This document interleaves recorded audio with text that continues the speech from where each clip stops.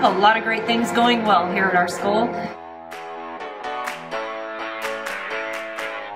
Being our first year, we have a lot of firsts. We have our play coming up, so our theater production will be March 1st. So hopefully you'll be able to come out and support us and see our kids up there on the stage having fun.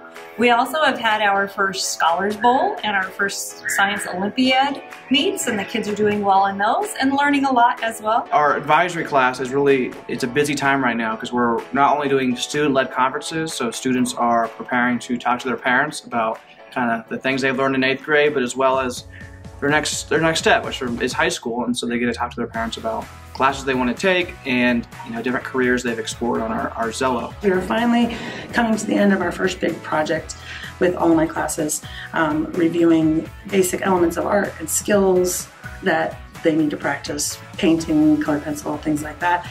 Every kid has also been able to get on the pottery wheel, which is always fun. Everything is rolling really well here at the school.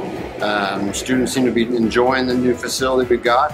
Staff is well established in the building, and I think it's a pretty good year. And the big thing that I noticed here are our parents here at Forest Springs are super supportive of our kids, of our coaches, what we're doing. They travel to our games.